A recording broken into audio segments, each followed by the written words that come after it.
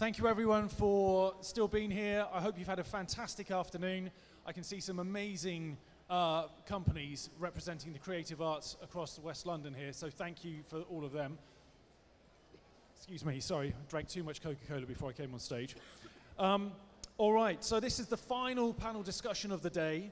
I think it's going to be a really interesting one for anyone who is starting out in their journey and their career in the creative sector, if it's film, TV, if it's production of any sort, if you want to work in front of the camera, behind the camera, beside the camera, above the camera. I don't know if there are many jobs below the camera, but I'm sure there are. Then this is definitely the panel discussion for you. So joining me on stage, we have Lennina Ofri, who author and writer.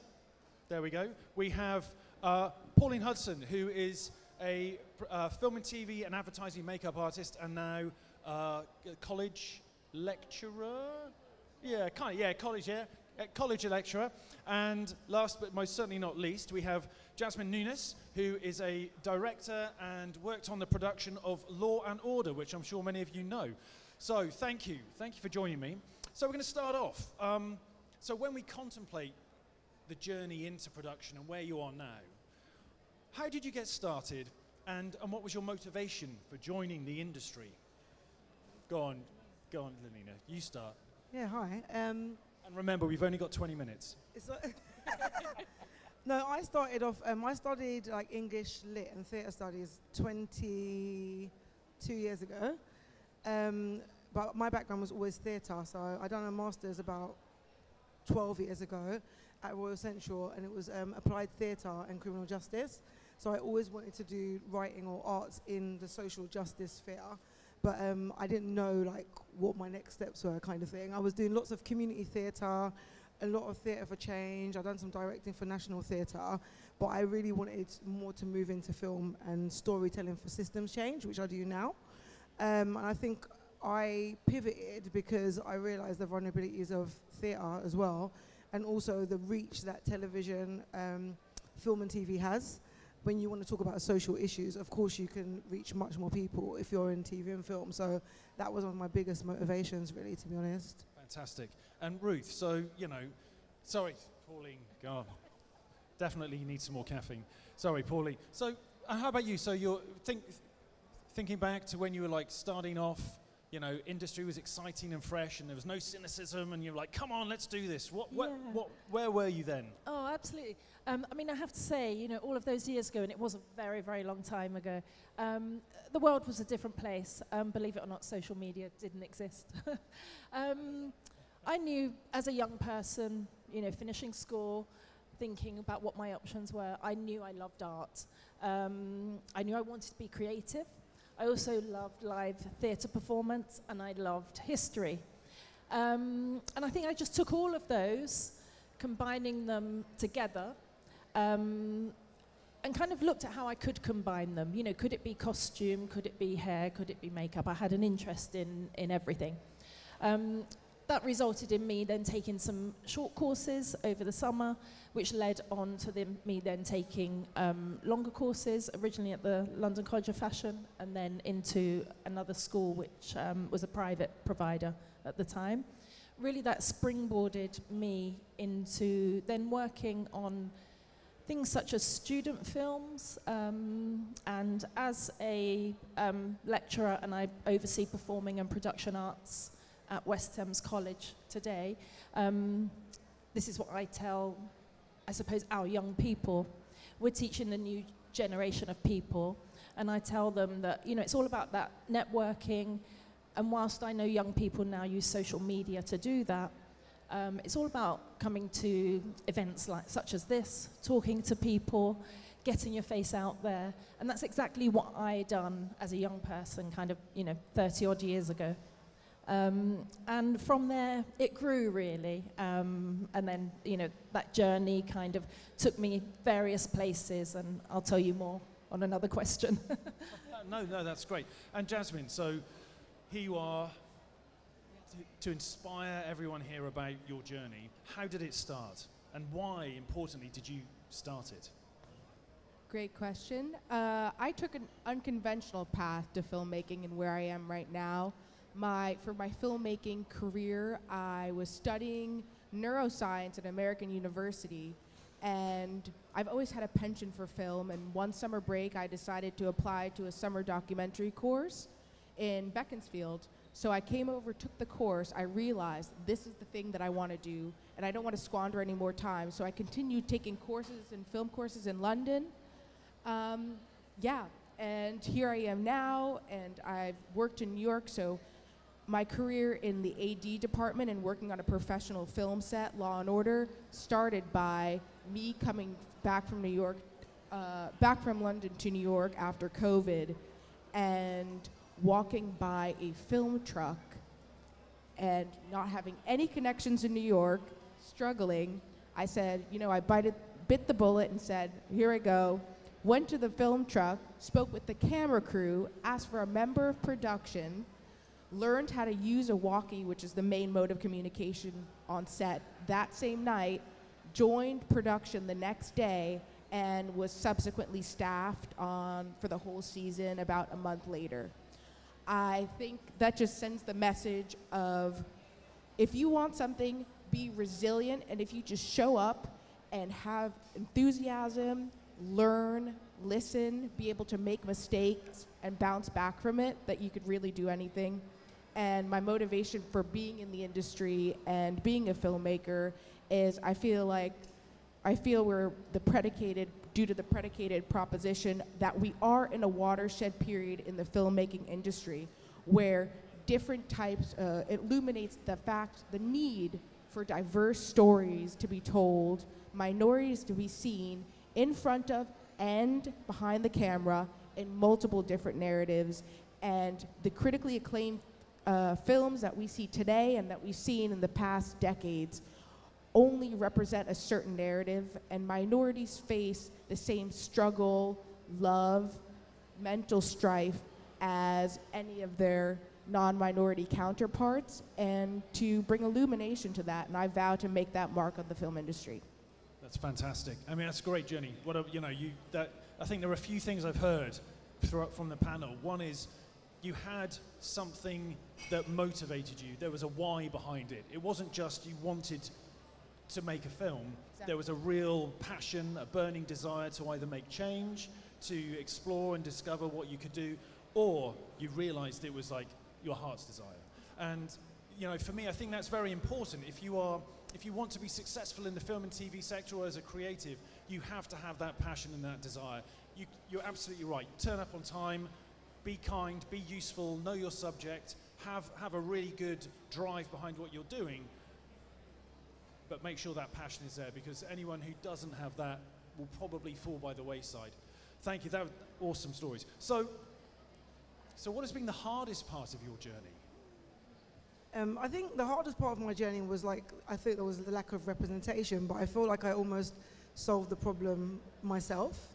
Because my background was theatre and I obviously wanted to move into film, I have a film production company called The Awareness Tap, and basically we create films and shows that are able to speak to the counter narrative, because everything that we hear about is the dominant narrative. So just like Jasmine said, it's like, what are we hearing out there and what's being perpetuated, especially about black and brown people.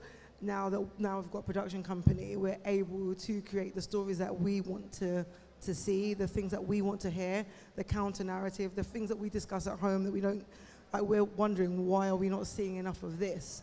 And I think that was one of the hardest things. And also sometimes this lack of research. So I'm a researcher, by trade. I'm doing a doctorate with a focus on storytelling for systems change. So that, knowing that there wasn't that much real deep research, unless we're looking back in the day, and sometimes it comes from America, like Spike Lee and Ava DuVernay, I wanted to see more of that, more storytelling that actually aims to impact, more storytelling that tells the truth and the different layers and the different stories and the nuance and the intersectionality that black people face. And I think the hardest thing was not seeing that and then solving it in some way. So I don't think there's been a hardest part.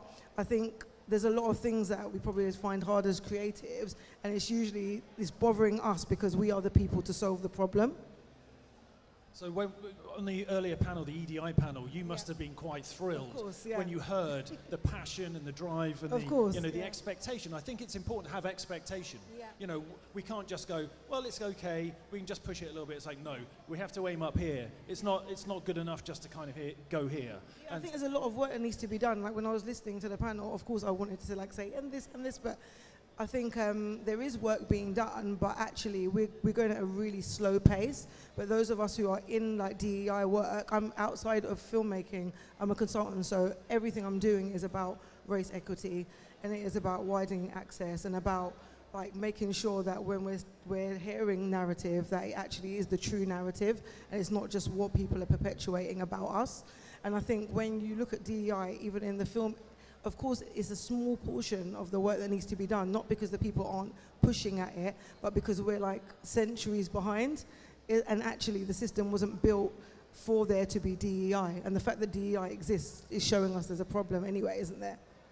No, that's a fair point. So, Pauline. Hello. Hardest part of your journey. And we've got one more question after this, so I'm going to have to ask you both, just to like, you know, bullet point it for me. Yeah. I think the hardest part of any journey of, I suppose, what we might call the more backstage roles, whether you're a costume designer, a lighting designer, a set designer, a makeup designer, I think it's the beginning. It's those first 3 to 5 years. It's about having a consistency of work, being able to stick with it. The resilience, your mental health in those times where the phone isn't ringing or you're not being booked, you're still being able to get yourself up, get yourself out there, get your face seen and get your name known, sticking with it and still having the same passion, bringing all of the soft skills, being adaptable, being able to communicate, presenting yourself in the correct way for the set of people that you want to go and work with. Fitting that piece of the jigsaw puzzle. If you do that consistently enough in those first few years, your work will come. It will happen, but you've got to get through that sticky beginning, I suppose. Absolute truth, and we've all been there, and you do have to have that perseverance. Jasmine, what about you? So I'll give a brief. I would say the hardest part about this chapter of my journey is time and time management.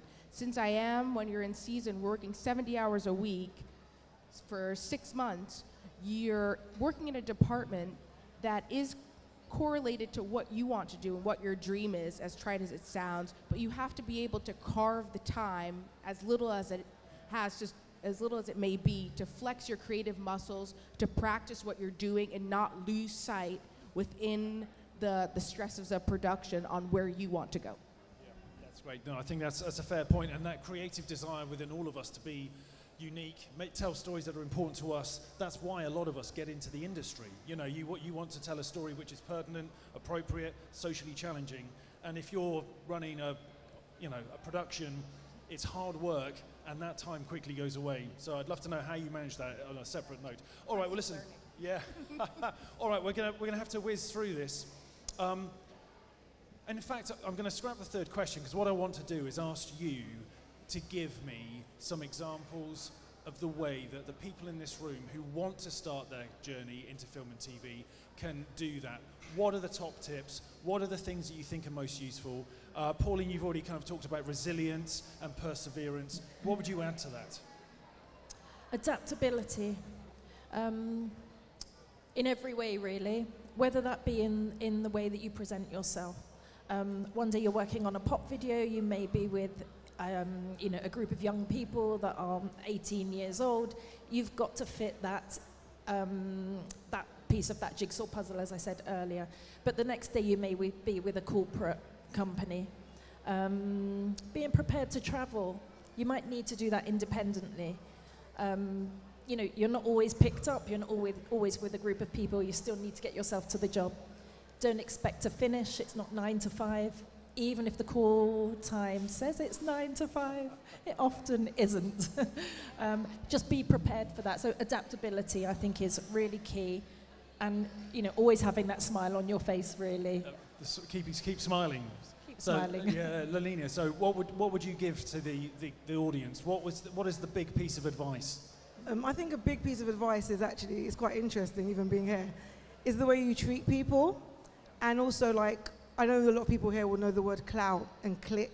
So people usually gravitate to people who like are very visible, etc. But there's so many people that you can build relationships with who are probably going to be an integral part of your journey. And actually you can bypass them because you're like, oh, they don't look as popular or they haven't got as much followers. But actually they've got the money to invest, they're exec producers, they have loads of knowledge, but you might not know about them. Also, like, be prepared to build relationships with people. So like, you know, like for example, you're networking here, for example, people want everything so quickly. So like you'll get someone's number, you're like jumping on it, oh, what can you do for me? But actually, what about a journey? I think it's really important. People don't understand that you need, I run businesses, so I don't have the mindset of like everything has to be overnight. I have vision and like you build towards that. But I know when you've got a passion, especially a creative, sometimes you want it to happen instantaneously, but relationships are key. Some of the relationships I made, like with people who are here, exactly, Leonie, like Thomas Howe, who owns Garden Studios, their relationships I built over years and years, and conversations and emails, and we've done some amazing things together. So I think people should be careful, like how they treat people on their journey. Yeah, that's absolutely true. Having that ability to connect with people, give as well as look for opportunity, that will set you aside. So Jasmine, wrap up this fascinating, insightful, useful debate. Where are we going? What is your advice? My advice. I know you hear the advice very, very often, just get out your phone, shoot something. Even if you want to write or direct, I highly, highly advise you stepping on a professional film set. I know it sounds like a very tall task, and I did it by, you know, walking on a camera truck and, you know, biting the bullet and putting myself out there. And I'd suggest you guys do the same, because no matter if you shoot 1 million films, short films with your friends, which is great, and you take rigorous courses at film schools, nothing will teach you like practical experiences. Every day on set, you learn something completely new because every day is completely new. You're facing, the challenges faced every day differ greatly, and without knowing now, it just being on set gave me so much more confidence as a filmmaker. So when I, in the future, could helm the film set, I'll know how the inner workings and intricacies of the set move. And I would not be able to know that and be that confident if I didn't work on a set. Brilliant, thank you. Thank you all. It's been brilliant, Thank you, it's Chris. been insightful, and it's great to hear the consistency with the messages. You know, perseverance, determination, have a meaning to what you're doing. Go out there, hustle for it, look for opportunity, network, be on time. I mean, some of these things are just simple. You know, put the effort in, try hard, have a direction, and you will eventually be successful. It's going to be tricky at the start, and if it isn't, you're very lucky. But once you've got through that tricky bit, that is when you really start to reap the rewards. So Lennina, Pauline, Jasmine, thank you very much. It's been great to have you on this panel and talk with you. Thank you very much.